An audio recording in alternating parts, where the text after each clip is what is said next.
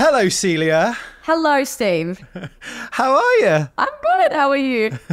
I'm all right. You're in Cyprus at the minute. Have you had this really warm welcome there? Oh my gosh, the best. Literally the best welcome ever. Everyone here is super, super nice. I've had the best time. So yeah. What have you been doing?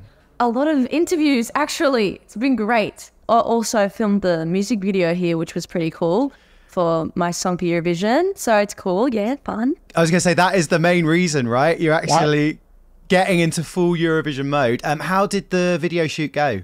It was amazing. It was a long day though, I have to say. I mean, I started at 5 and then we finished at 10:30 at night. But you're used to putting in the hours, aren't you? Exactly. So it was fine. Give us the biggest tease about the song. Like, what are we in for? Okay, so as you know, the song is called Liar. I also do this little hand movement. For people who can't see, there's lots of L's going on. There's lots of L's on going the screen. Yeah, lots of L's. Liar. Basically, it's a very dancey, poppy song. Has a lot of energy. I will be dancing, definitely. Well, the meaning of the song is basically like you're in a fake world with fake scenarios, like for example, sexuality or body shaming or whatever, and you're kind of breaking out of that fake world and then like telling the truth, I guess. Empowering. Yeah, very empowering. That's the word, empowering. I will use it. Yeah. Thank you.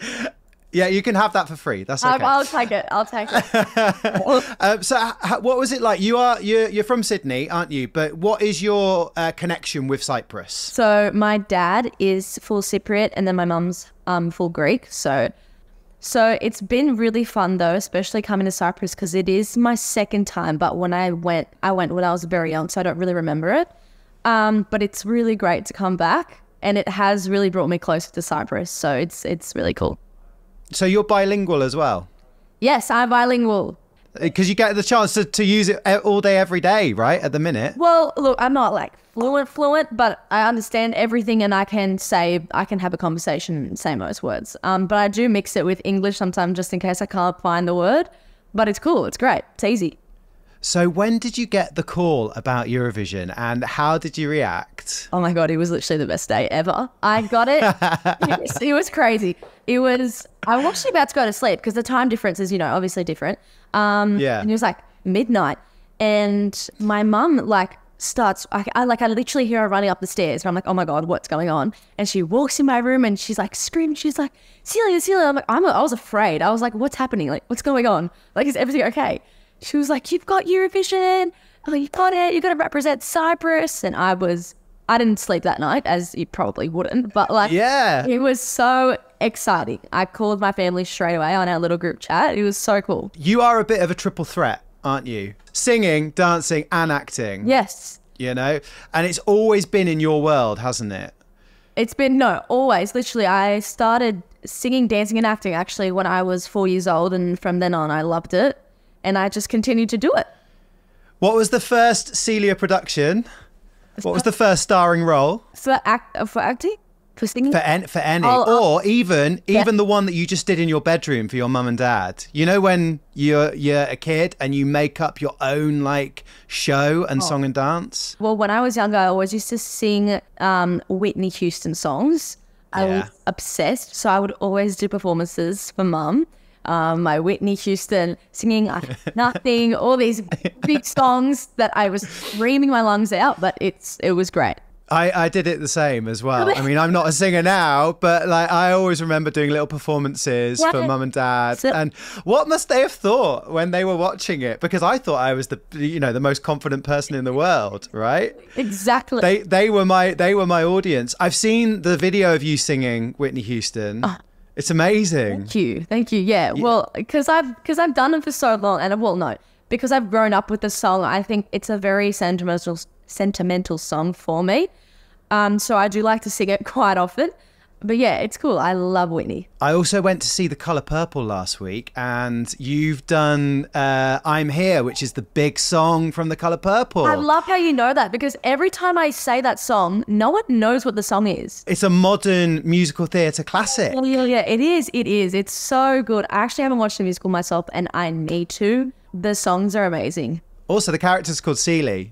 Silia and Silia. No, oh my God, I know that. That's crazy, isn't it? So you've got to mix these two things. So also, I've seen all the videos of you dancing, right? But you've got to mix the song and the dance. So what is your strategy? Well, I will tell you, it is very difficult, but I have been doing it for a while, and now obviously I'm going to focus on it heaps more. I'll basically just be practicing every day, rehearsals. Another thing is I will be running on a treadmill while singing. That will help, hopefully, which I think it will. There's two people that I know that have done that, running on a treadmill. I'm sure it's more common, but Beyonce is the classic. I always remember an interview that I think her dad did or something about how when she was a teenager in Destiny's Child, that's how she learned to breathe. But also, you remember Chanel, who represented Spain a couple of years ago with Slow Mo. Yeah. She said that she ran on a treadmill in heels while she was singing. Oh my gosh. How is that even possible? I don't know. How is that possible? Because she was wearing heels on the stage, right? She was. Yeah, and it was that high energy plus singing thing. Because I'm guessing you've got to know how to control your breathing and control what you're doing, your diaphragm while you're dancing. Yeah, exactly. It's a difficult thing, but like exactly like what you said, like all the famous artists and Chanel. I absolutely loved her song, by the way, and her dancing is incredible. They all do it, and it works. So I guess I should try it too. Tell us about your dancing, because you spend a lot of time in LA, don't you? Yes, I do. I go to LA mostly to train, for training in dance and in singing as well. But yeah, again, I've been dancing since I was 4 years old, and it's always been a big part of my life, and I don't think I'll ever stop. Same as singing and acting. I will never stop any of them. So who's your favorite dancer? Michael Jackson, forever. I do a specific type of dance. I've obviously done different styles, but it's called popping.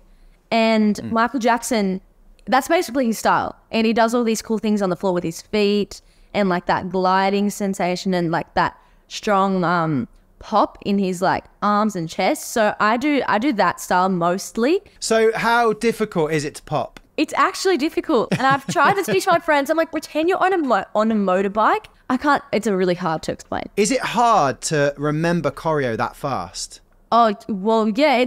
When you first start, it definitely is. But once you keep training and practicing, I think your memory, it's like muscle memory, and you just like remember it. You don't have to think about it, which is good. So has the routine for Malmo already been started? Oh, it's done. It's done. Yes. Yes. It was finished in LA with the Guy Group and Kelly Sweeney for the choreographers. I've known them for a very long time as well. Great, it's looking good. You're at this stage where everything is there and you're about to unleash it all. It is. It actually is, and it's hard not to explode and bring it out, but it's gonna come soon in Malmo. So exciting. Did you bring any Tim Tams over to Cyprus? You have hit the point on this. I brought Tim Tams to LA and I gave them to the choreographers, and I was gonna save a box. I don't know where it went. It was in my... You lost it. And it's gone. Maybe... Can we... Yeah. I know it's a cliche, but they are amazing. They are amazing biscuits. And for people that don't know what Tim Tams are, how would you describe a Tim Tam? A chocolate-covered biscuit, but inside the biscuit, it's got this chocolate cream that's like frozen. And then on the outside, it's glazed with chocolate. But it's not just like milk chocolate. It's like this specific Nutella-y taste. It's really good. You know the singer Natalie Imbruglia, the Australian singer? Yes. You know Natalie Imbruglia? Yeah. So I remember seeing this interview ages ago where she talked about how you bite one corner off of a Tim Tam and then you bite off the diagonally opposite end of a Tim Tam, and then you put it in like a hot drink, and then you use it as a straw, and so the hot drink kind of goes all the way up the Tim Tam, and then you put it all in your mouth, and you just have this like amazing Tim Tam chocolate hot drink explosion. Why have I not tried this and I live in Australia? That's crazy. Last year, Cyprus was represented by Andrew Lambrou. Yes. Has he given you any advice? Oh, definitely, yeah. We actually met up in Australia because we actually live 5 minutes away from each other, which is crazy. What? You live 5 minutes away from each other? Literally 5 minutes away. And some of my family knows his family. It's crazy. We've connected somehow. I don't know what it was, but yeah, it was cool. We met. He did tell me a few tips, a few tricks, a few like basically the whole experience. But yeah, he's super cool. He is amazing. He's like a big brother, actually. It's pretty cool. But he is so talented. I can't even fathom. His voice is amazing. I love that you're neighbours. Yeah, it's crazy. I know something else about you. You are a newsreader. Oh, I didn't tell you about that. Yes, I'm a newsreader for Nickelodeon. So how long have you been doing that for? 2 years now. I just present news for kids. It's awesome. We went to the Kids' Choice Awards in LA, which was pretty cool. I was in the same room as Adam Sandler, and I was literally my jaw was dropped. I was like, there's no way we're like 50 feet apart right now. Like, it was crazy. You were nominated for an award, weren't you, as well? Yeah. The for Nickelodeon. Yeah. Did you win? No, well, unfortunately we did. Oh. But it's okay. It's okay. At least it's okay. At least we're there. It's good to be nominated, as they always say. It's like the cliche thing to say. But yeah, you know, to get that recognition. What's your diary like between now and Eurovision? Between now and Eurovision, rehearse, practice, and hard work. It's basically like that all day, every day. Over the moon. I am so excited. Literally, I'm counting down the days. I have a calendar, and I'm ticking off every day. Celia, it's great to talk to you. Good luck, and we'll catch up with you lots more between now and Malmo. Thank you, Steve. So good to meet you. You too. See you soon, Celia. Bye.